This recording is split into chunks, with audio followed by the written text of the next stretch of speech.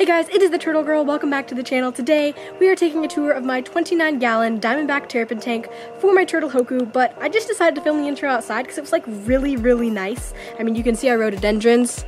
By the way, State Flower of Washington.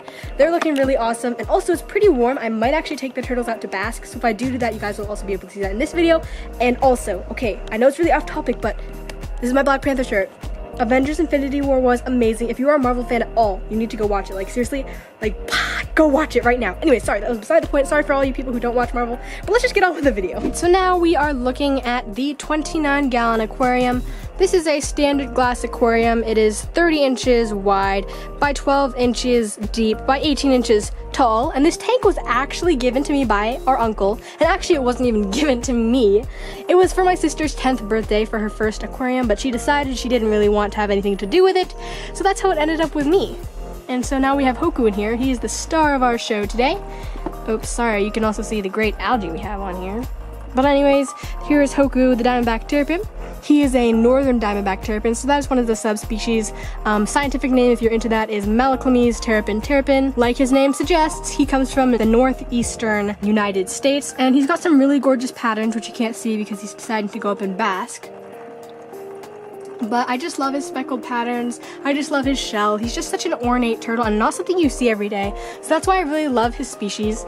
They're actually one of my favorites. And also you can see his tank mates in here. These are convex cichlids. Now, I'm gonna be totally honest, I don't know my fish scientific names as much as I know my turtle scientific names, but these are convex cichlids. And it was kind of sad because these were the only fish that could live with Hoku, because he ate all the neon tetras and all the platies and all the other fish I had tried with him, even the danios and all those super fast fish. But because the cichlids are a little aggressive, they will actually hold their own against him, so they kind of don't bother each other. This female right here is looking really nice. You can see the orange on her belly, that's how I know she's a female. These are actually all females in here. And there used to be 6 females, but Hoku still can catch these guys, so now there are only 3. But I mean, it's kind of what you have to deal with when you have turtles and fish in the same tank. They don't always cohabitate very well, and you just have to accept it because some turtles, it's just their instinct to go after fish. But anyways, moving on, for substrate in this tank, we just have some standard play sand. This is the stuff that you use to fill your sandboxes at, and you can buy it like at hardware stores, so Home Depot, Lowe's, that type of stuff. I don't really like the look of it though, because it's really gray and gravelly. But actually I'm thinking of redoing this whole entire tank because I don't really like the look of it. You can see my only decorations in here are these rocks that I got from a gravel yard. I think they're granite, and I got them for $2.50 for a 5-gallon bucket at the gravel yard. But I don't really like the look at them because they're just covered in algae, which is really sad. And so I'm thinking of redoing this tank over the spring. So I'm looking for ideas. If you guys have any suggestions on how I should redo this tank, what kind of plants, that type of thing, then leave it in the comments below. But we've just got some rocks in here.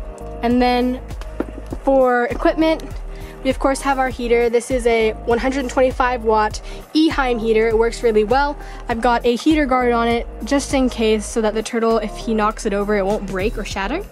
And right now it's keeping the temperature at about, if this would focus, and it keeps the temperature at about, you can see, 78 degrees. I like to keep it a little warmer for Diamondback Terrapins because this is not a brackish water tank. For those of you who don't know, Diamondback Terrapins are naturally brackish and are sometimes kept brackish in captivity, but this guy was hatched and raised in fresh water, so he does fine in fresh water. But I found that when the temperature was lower, he started having some skin issues, but when I bumped the temperature up, he started doing just fine.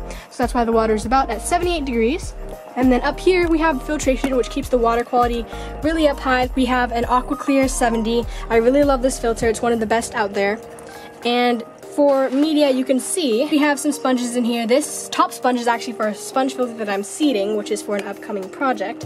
But under that, we also have some ceramic rings, as well as a couple other filter sponges. I don't use carbon in my filters because I don't think it's really necessary. But that's for the filter. And then, of course, we have the all-important basking area, arguably one of the most important things in a turtle tank. So he has this little ramp where he can climb up, and his basking lights. So for basking lights, I have a Reptisun 5.0 UVB compact light in just a regular heat dome. And then we have an incandescent, I want to say 75 watt halogen type A bulb that I just got from the hardware store. And so I have to replace the UVB light every 6 months, and then whenever the heat bulb burns out, I get a new one. And you can see I actually put some ceramic tile in here because those hold the heat better than the plastic. And for those of you who were asking me about this basking area possibly melting, it shouldn't be melting because the basking area hardly ever gets above like 95 degrees, so you don't have to worry about the plastic melting. And it is secured into the wall, it's just screwed in there. You can see we've got some L brackets supporting it, and then it's just sitting on the rim of the tank. There's a ramp for him to get in, which goes all the way into the water. And so there's that, and then finally we have our lid here. Actually not finally, because I still have to talk about the light. But for lid, we just have a DIY hardware cloth mesh lid, which I made when I first decided I was going to get a turtle so that he wouldn't escape. But the funny thing with this lid is it doesn't actually escape proof, because this smarty, we now call him Hoku Houdini. He's really smart, and he figured out a way to escape this twice. After escape-proofing it both times, or so I thought escape-proofing it. So he would actually used to climb up this ramp, and then he would squeeze through right here, which is why I usually actually have one of these tiles blocking it like this. But I actually took those off because I didn't like the look of them. He hasn't escaped, but I'm thinking of actually redoing another lid for this that's made out of acrylic, so it'll be more escape-proof. And also because this lid allows a lot of evaporation, so I'm constantly topping off water in this tank, which is kind of annoying. You can also see he's trying to bite my finger, but I'm thinking of actually redoing this lid. And actually, as a whole, just redoing this tank because, I don't know, it's so empty and it's so plain, and I want it to look nice and I want it to be cool and all sorts of things for this little guy to explore. But that is basically the overview of the tank. Oh wait, and I almost forgot because this light is hidden. So this is called a Marineland hidden LED. It's 24 inches across. I don't really like it, but I do at the same time because it clips onto the edge of the tank rim. I'm not sure if you can see that with the mesh, but it clips onto the edge of the tank and then it shines into the tank. And it's good because I don't have to have it up here, but it's also not very strong. And it's just very good at growing algae. So there's that, but overall it looks pretty good, I guess.